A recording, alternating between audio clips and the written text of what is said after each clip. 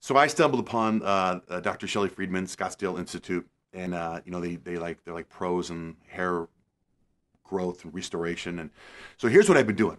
Because of them, I researched the world and found that he is the best, and this whole clinic is the best. So just to give you my daily routine. I wake up in the morning. I put like Rogaine in my hair, which is fun actually. It is weird to say this, but it's really fun. Really enjoy this process.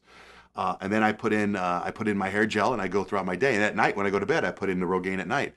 And every other day, I wear this laser cap that covers my whole head, and it's actually pretty comfortable. And I watch TV in it, or I do conference calls, or if I go on a long drive, I have the cap on, and it stimulates my hair growth. And so I've been like 5, 6 months, and I have a whole new head of hair, and it's amazing. And you can see the before and after pictures on a website called johnjayshead.com. All right, so I was really nervous when I made my appointment, but it was very casual. It's low key. Nobody can see. You can come in privately. You can go in the back. Do they have a back? Do you have a back? Yeah.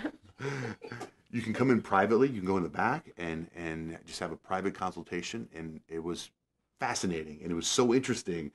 And I left with a bunch of information. And then I went and I searched everything online and watched videos of Dr. Friedman and his patients. And I'm in. You got to do this. It's going to change your life. It's going to make you get more confidence. You're going to look younger. You're going to feel younger. People are going to come up to you all the time saying, "Oh man, you look great. What are you doing?" But they have no idea. They think that you're lifting weights, you're working out, or they have no idea it's your hair.